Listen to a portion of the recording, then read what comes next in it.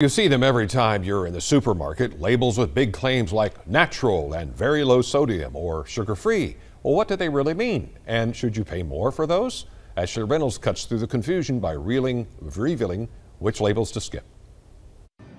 Which labels help you make healthy choices? Which are just hype? Some food labels are regulated by the FDA, but others aren't, and they may not mean what you think they do. If you want to choose food that's produced without harmful pesticides and fertilizers, look for the USDA Organic Seal, which has stringent verification rules. Labels that say pesticide-free or zero pesticides aren't regulated terms. If you're trying to cut back on salt, look for labels that read low sodium or very low sodium. Low sodium foods have 140 milligrams or less per serving, and very low sodium foods have 35 milligrams or less per serving. No salt added or unsalted are not always sodium-free. These terms mean no salt was added during processing, but some foods naturally contain sodium. Now to tame that sweet tooth, you'll want to look for no added sugars or sugar-free. No added sugars means just that. For foods like tomato sauce and ketchup, look for no added sugars on labels, not sugar-free, because tomatoes naturally contain sugar.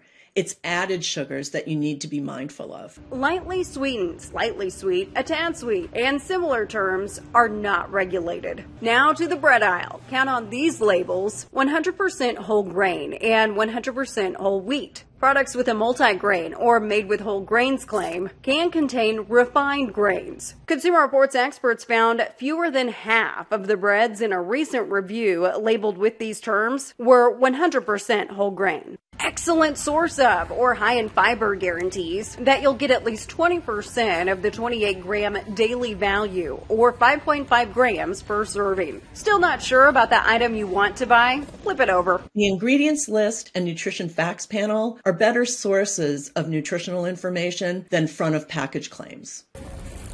Reduced sugar is also regulated by the FDA. It means that the food has at least 25% less sugar than a comparable product.